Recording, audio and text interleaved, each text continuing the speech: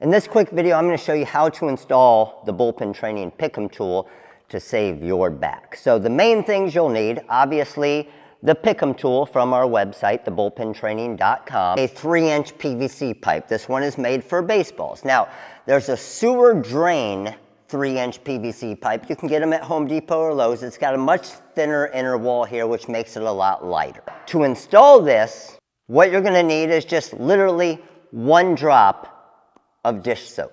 And then you're just going to put the dish soap here on the inside of the Pick'em tool. I can grab my 2 handles here, pull down, and then this is on. So let me show you how it works.